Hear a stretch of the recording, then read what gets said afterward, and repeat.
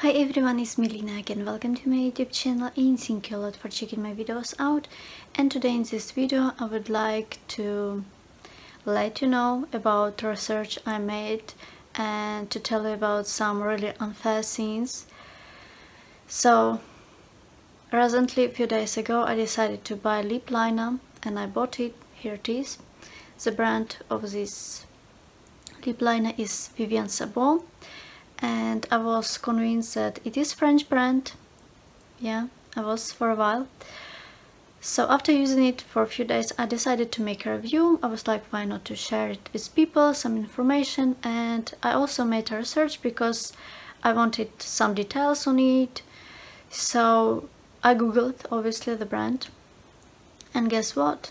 All the information, all the reviews was in Russian, which was very bizarre. It was very strange, you know. So official site is all in Russian. By the way, I think the site looks very nice. The story behind the brand seemed to be a bit like in fairy tale, but very beautifully made. Also, they have variety of products, which I think is good. The products are budget and affordable. But on Russian side, it was said that products are French, that the brand is French. And there were no site in French language, which was very bizarre for me. So I typed Vivienne Sabo, FR, and it took me to the site, Vivienne Sabo, in English, but there were not many products, maybe like a few mascaras. I'm gonna insert, by the way, some of screenshots I made, so you understand that I'm not just making it up or anything. I thought it was bizarre, and definitely they made this site only for people who gonna make research. So it will take them to some site in English, so it will look like there is something like that. So I must add that I found site of this brand in German, which is interesting, and maybe they even make some sales there in Germany, who knows, or elsewhere. Yeah, so I started digging more information about this brand because I already felt a bit of like, I felt hurt, I guess. I felt like I have been lied to. I also thought that it was very bizarre. Why not to say truth? I mean, it's not like something really crazy. I mean, there are different brands in Russia, I'm convinced, some expensive brands, some nice brands perhaps that are popular there and maybe even overseas. I'm sure of that. So I was a bit shocked. I was like, yeah, it should be a Russian site that says that products are made in France and they're just lying apparently. That's what I thought already at that point. And I find some sites, some blogs of people, like, you know, blogs of people who are making reviews. So I found those. I keep finding them, to be fair. So it's not like there is just one of them who was saying some truth about this brand. There are more of them. And I also made screenshots, and they're gonna be like a name perhaps of the blog, so you can see and you can read it yourself. By the way, I hope it's not bad that I'm naming those blogs. I guess they are there to be read, so I guess it's rather even a good thing. I'm happy that there are so many people who made the research. They are not just believing what the brand is saying or trying to, you know, to make it look like. So there is this blog called Eternal Summer Life, and this person was saying about the brand. The story behind the brand is actually quite interesting. It is a collaboration between a Russian marketing group called Gradient and a makeup factory in Switzerland. Well, I think only Gradient part is really like for sure. I'm not sure about Switzerland, to be fair, but who knows, maybe. Still, I'm not sure why to say it is French. Why? What is the point?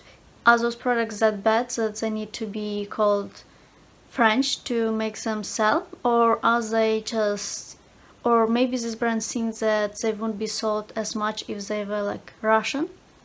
I mean, yeah, I think they should be proud of what they're doing because the products look very nice. I gotta say, their budget, the site looks nice, and packages look very nice. Why not to say we are making affordable products in Russia, we are producing something and it is Russian? Why not to be proud of that? I'm not understanding it, to be fair, yet. There is another blog called Bulletproof Maria, and I actually like this blog a lot. I think it is very interesting, something to read. By the way, maybe you will be curious, you can read it. I think it would be something you might find very interesting. So this person was saying, why I heard about this brand for the first time, I didn't get its origin, but understood that it might be strange that a French brand is so popular in Russia but not in its home country. The label on the lipstick was saying that the product was made in Russia, but the official website, only in Russian I must say, was saying that Vivienne Sabo is a French brand. So how is that now? It is totally a lie, I guess, that it is made in France, you know. I mean, there are plenty of different brands which produce their products in different elsewhere, not in the countries that is like the company brand like origin. So meaning there are lots of different brands which produce their products elsewhere, but still it is definitely not French, as you can probably tell already from this research. Also, this person was saying, after doing some research I finally found what is the deal with this brand. There is a Russian company, Gradient, which is an official importer of some international and local brands across Russia. And it said that this company, Gradient, launched its own brand, Vivienne Sabo. Oh well, it is very nice, and I think it is very nice of them that they are trying to make new things. I think it is rather a good thing. I think it's nice when different countries, they have lots of people who try to make new brands. I think it is something new and something to be rather happy about. So if I'm honest, being Ukrainian, I probably would take this decision not to buy products from brands that are from Russia due to the story and current situation in the Ukraine right now. I mean, I can't do that. I don't think it is morally right, but I can't support, you know, brands which are made in Russia, because I should, you know, be responsible for things like that. But still, I don't think it's bad that they are trying to make new brands. I think it's rather good. But I have this thing though, which is really like bothering me. So there are many shops of Vivienne Sabo brand in Russia itself, and Russian people, they buy those products and they think, some of them at least think that, well, more than just some of them, because their site says that those products are French. Can you imagine? The site in Russian. So Russian people buying those products, they think that it's French. What about them? What about those people? Is it right? Okay, let's forget about me. Let's forget about, well, I guess some other people which are buying those products just to make review, perhaps to be, you know, maybe entertaining in some way. I mean, let's be honest. What about people who believe that they are buying those products, they are believing that they are buying quality products from France? And I'm sure that Russia, well, Russian brands, not Russia, they can make very good products, I'm sure. I mean, obviously it's possible, why not? Why not to say, we made this brand, it is made in Russia, it is budget, you can afford it, the quality is fine, the design is beautiful, by the way. I actually thought the design looks, well, interesting, cute, maybe not great, but not bad. The site looks nice too, you know. Why not to say the truth? What is the problem? Why to hide behind some French name, you know, and so on? What is the problem with that?